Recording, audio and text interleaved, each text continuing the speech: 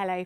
The unprecedented high temperatures that we're set to see over the next few days has prompted the Met Office to release extreme heat warnings. There's going to be severe impacts to health and infrastructure through today and tomorrow as well. Now, this is the zone where we've got the red extreme warning in force across much of central and southeastern England, with temperatures here topping 40 degrees or more in a few spots. More widely across England, Wales, southern and southeast Scotland, an amber extreme heat warning. Now, we are likely to break all-time temperature records across much of the UK, for England, Wales and for Scotland by several degrees, potentially through today into tomorrow as well.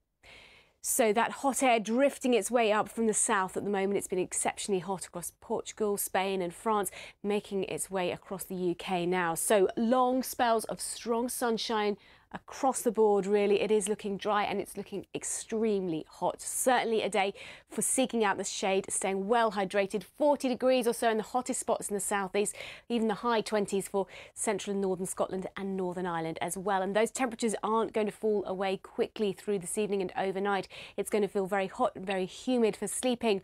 Down towards the south, in fact, temperatures still sticking in the low 20s.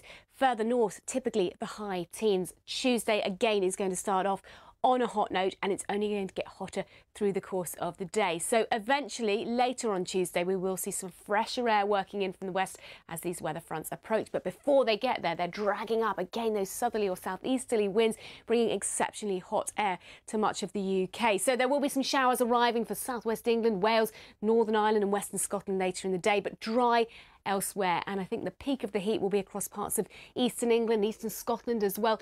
Somewhere like Cambridge, for instance, could hit temperatures as high as 41 or 42 degrees. So dangerous heat through today and tomorrow. Moving through Tuesday night into Wednesday, eventually this area of low pressure delivers weather fronts which will bring some outbreaks of rain. That'll be really welcome rainfall, in fact, through the middle part of the week. This is the wettest spots, particularly across parts of northwest England, western Scotland as well. And temperatures more typical of the time of year by Wednesday, the high teens, the mid to high 20s further south. Bye-bye.